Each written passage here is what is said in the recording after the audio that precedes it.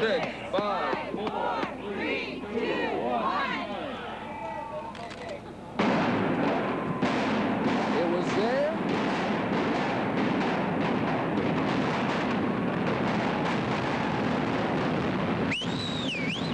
And then a few seconds later, it wasn't.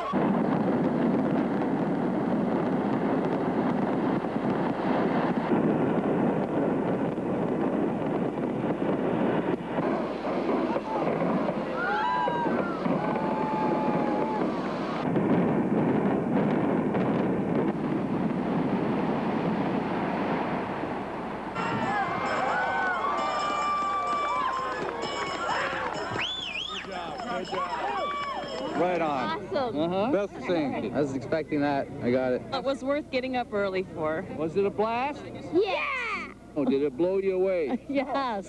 Blew me away. Blew me away. I don't know. I came down to see Pink Floyd, man. I don't know where all the commotion is. The blast came from the south and went towards the north in a circular fashion. It came down. So that's how we designed it.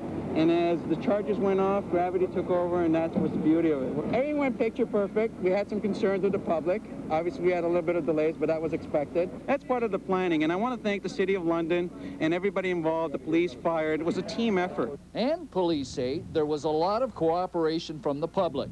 Despite fears to the contrary, folks kept their distance from ground zero. There was no trouble from anybody. Everybody was very orderly. Everybody did what we were supposed to do, and everything went off without a hitch. We're very happy. It went off well. Ditto from Mo Greenspoon, the 82-year-old co-owner of the Demolition Company, who was among all the bystanders behind the barricades the whole time.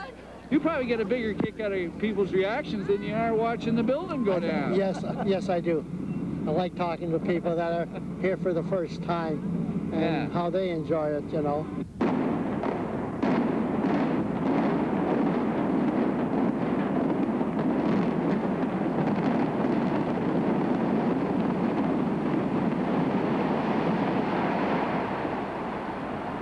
And how's it rate? Medium size, I would say. Yeah, medium size. But a big blast for London.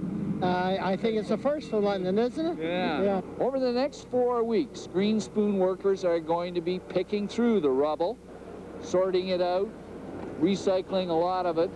They're going to take all the metal and leave behind the concrete, which is going to be used as backfill for the new building. John Lees in downtown London for News Now.